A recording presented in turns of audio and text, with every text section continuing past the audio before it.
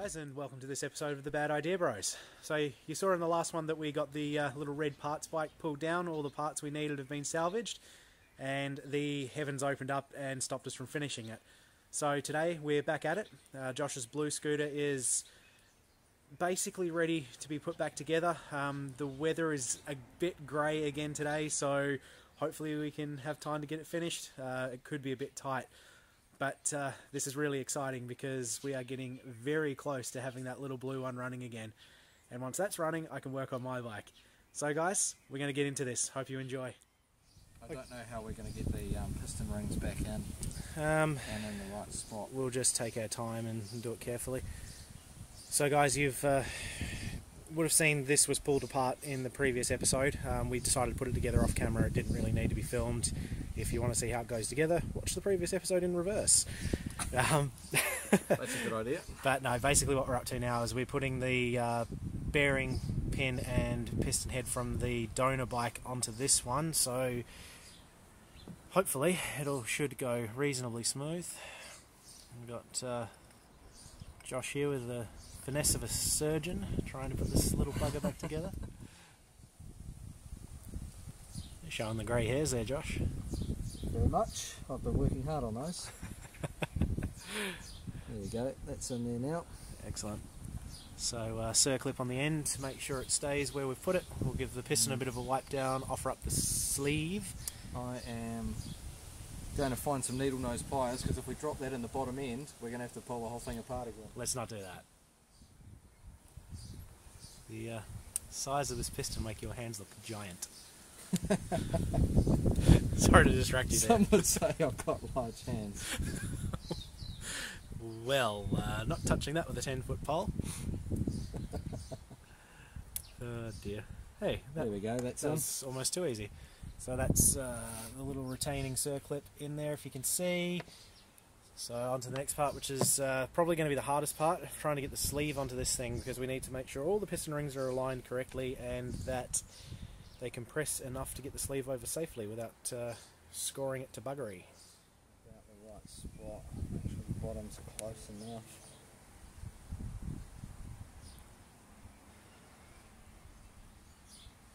The concentration. Oh, you need it. Yeah.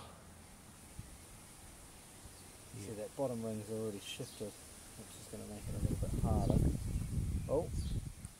Look at that. Oh, it's going on. Alright, before you send it home, the gasket's moved considerably. Yeah. That will still spin with that sitting there anyway. Look at that. Like a bought one. For such a rusty piece, I think it's still in pretty good condition. Oh, the insides are awesome. It's probably just corroded. I'd say this thing's been sitting outside next to a shed or something. Oh, for a long time, yeah. Yeah, because... Yeah. Well, that's the only cast iron bit in it around the engine. Everything else is aluminium, so if that's corroded, I'd be worried. It's not bad. A wee copper gasket. Front.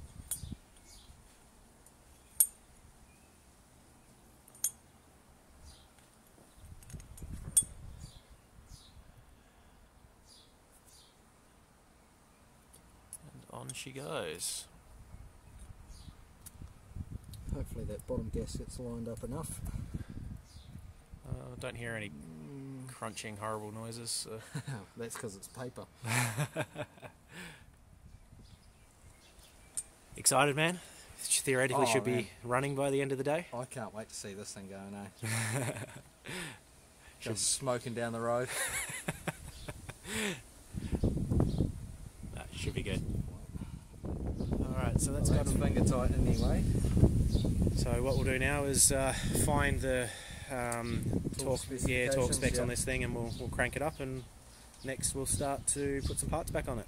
I don't know if I've got a small enough torque wrench. That's actually a really good point. Well, let's see what the rating is first, and we can go from there. 1 or 2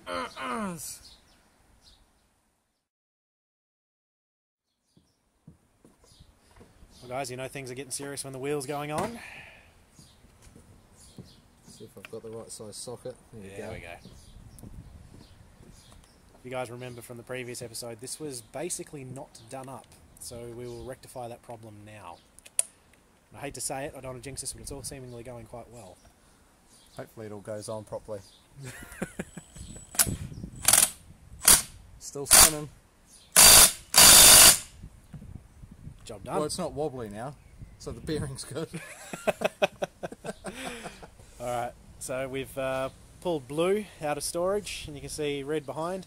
We're going to basically just drop this whole piece into that gap there, and hopefully it'll go. Well, hopefully it actually starts on this one, which we can at least put a carby on it and Yep, get so petrol properly going through it. Yeah, exactly. So we've got all your carby and everything from the previous motor that we tore down, and the starter motor on this one is good. We know that. I think the starter motor on the red one's a little bit questionable because it wasn't really doing what we wanted it to do.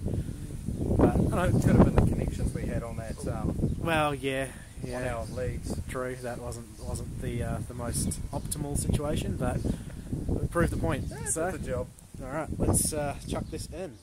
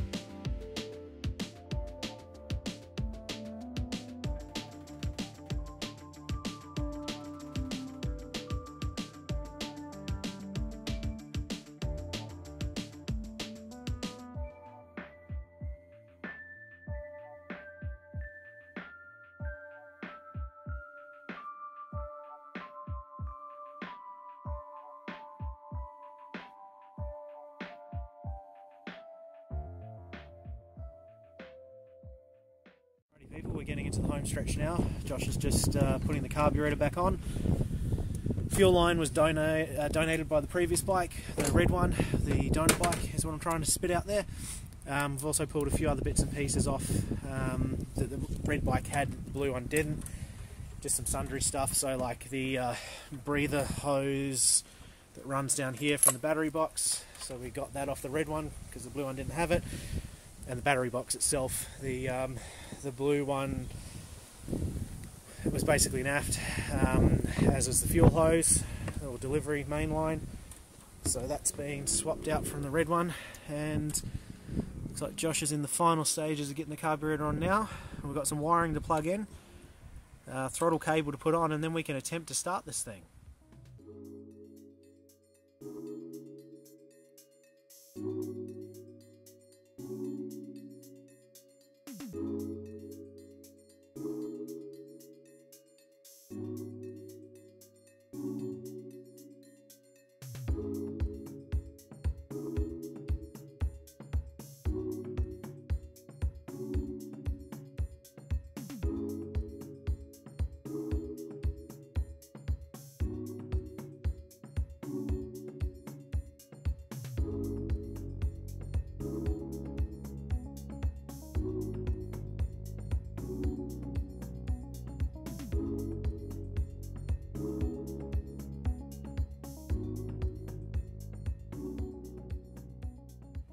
Alright guys, we may not have noticed the camera going flat there, so my apologies, but as you can see that is a much more complete looking bike. We've just got the coils left to put on. Josh is about to throw some fuel in it now.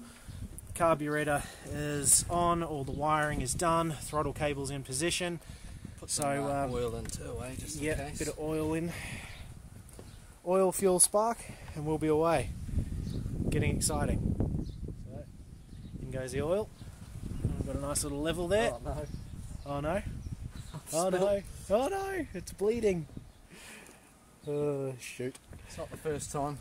Alright. Not the first time it's hemorrhaged. No, it should be a lot better off than it was before. Alright, well that's the oil. That's the oil. Next with some fuel. Unleaded only. The interesting thing about these guys is that you don't put two-stroke mixed fuel in the tank. It's just straight fuel. The oil is done by an oiler, which is what you saw us fill then. I've seen some other videos where people have chucked oil mixed fuel in these and they smoke like a banshee for good reason. That shall be enough Petroleum. Alright, so guys, you can see the spark plug's exposed. So next we'll get the coil on, which is these two wires, connect him up to the plug, put a battery at it, and hopefully you'll hear Josh's bike running for the first time. I'll just have to hold these on here. Yep. Nothing. Lights on. Oil light. So I've got enough oil in there now. Here we go? Yeah. Ooh.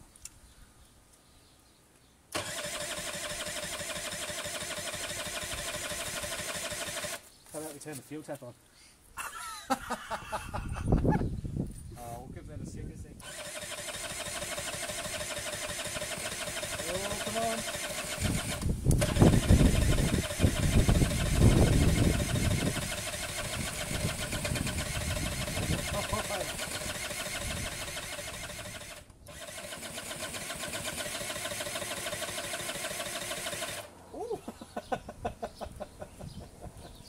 It's getting warm. Car is not like all out of whack and stuff, is it? Shouldn't be.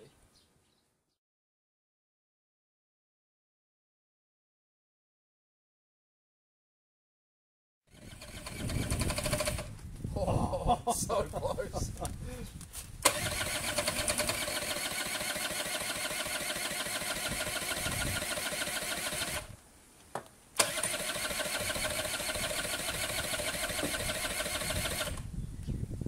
You will start. You will run. I command you. Start to die the battery. Or is it the connection? Actually, just might be the battery. Oh, no.